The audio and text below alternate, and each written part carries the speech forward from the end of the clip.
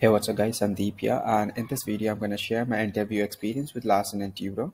So basically they were hiring ReactJS developers with 3+ of years of experience for their product engineering team. So I applied for this designation with a referral from my friend, and they called within 2 weeks. And so basically there was 3 sets of rounds basically. So the first round was the technical round, the second one is a techno managerial round, and third one is an HR round. So for the technical round, it was set up for 1 hour, and there were two panelists. Techno managerial round, as usual, it's 1 hour and one panelist, and HR round was of like 10 to 15 minutes, depending on how your conversation goes with the HR itself. So I'll be sharing my technical questions. That's why I'm making this video. So as I said, there were two technical panelists. So they right off started with basic HTML. The first question they asked was like, what are semantic HTML, like semantic tags in an HTML, and how does it help?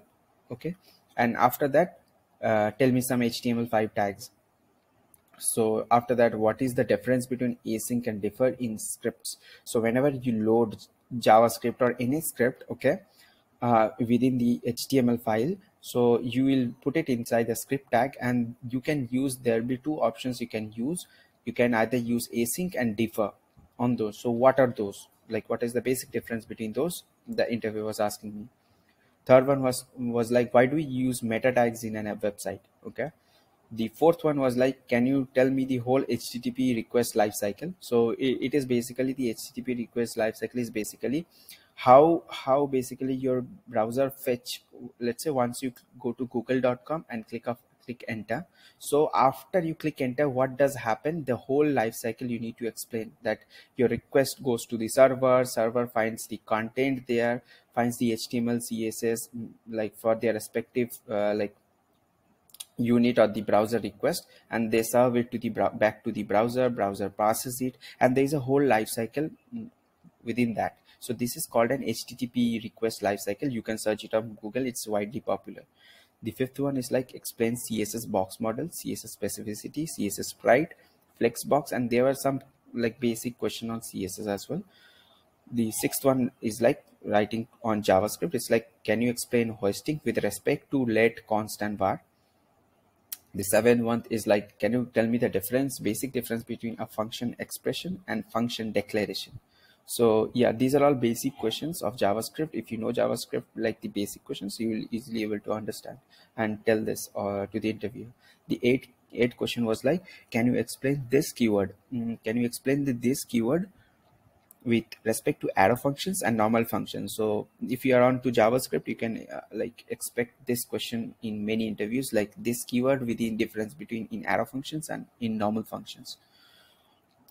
Now the ninth question was like, so actually ninth question, they gave me like kind of program to do. So the input text is like search, is like a camel case, search box and key. You can see this search box key is camel case, and the output is, before every camel case or the capital letter, there should be a underscore appended to it. So this is something I did like 90% of the program. I did this one.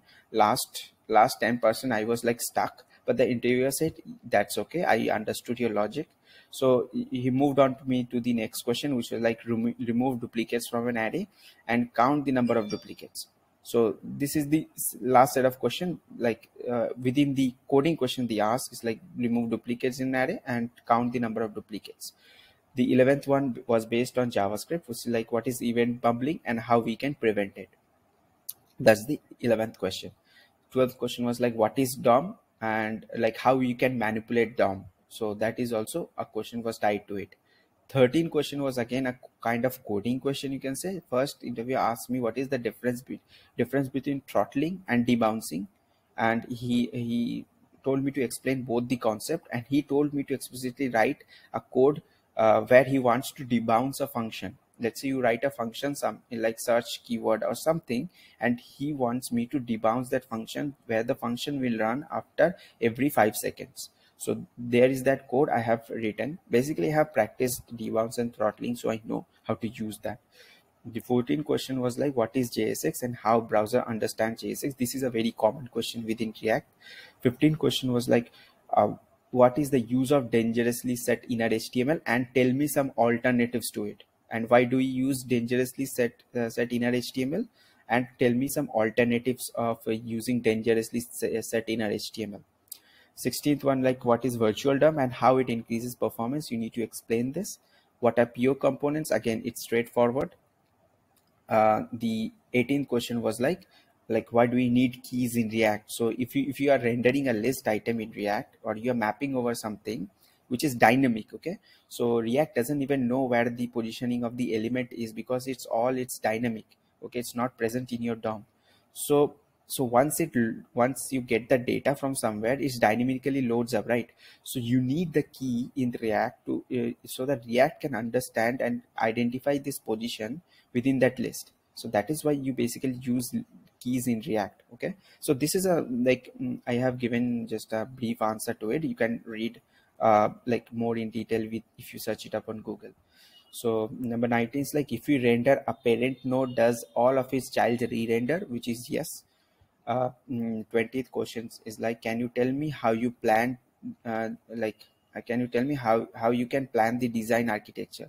So it's like let's say he told me like, let's say you have an application, okay, you have an application like front-end application, and you are required to, let's say you have the application running on mobile as well as web. So you need to design some architecture where where the application will be basically running same, like if a user is coming to the website, then he or she should feel that both the website, whether he's looking on your phone or on desktop, it should look similar. So you need to have a design pattern or a design architecture for the front end to even do that. So where your fonts, where your colors, where your text should be similar, so that you can reuse throughout your application.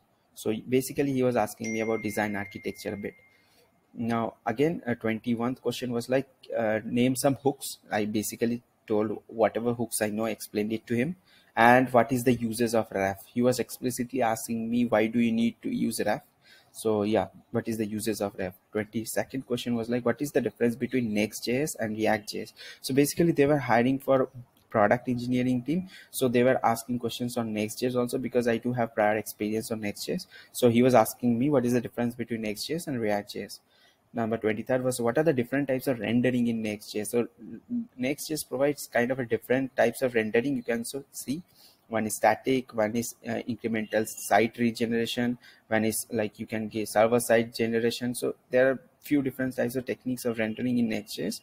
So I explain it to him. Like, and the last question I believe is the higher order components. So he told me to explain higher order components by writing an example. So yes, and how, where we, like I have used higher order components or not, and where the higher order component is very much usable. So this was the last question for like the technical round, which was like for 1 hour. So in this video, I am keeping it short. I'm just sharing the technical questions. I have not shared the techno managerial question. If you feel that you want to know more about the techno managerial question as well, do comment down below. I'll put a second part to it and share the techno managerial question as well. You can practice all these questions for your interviews, not only LTI. Wherever you're applying, you can check back my previous videos and the previous questions.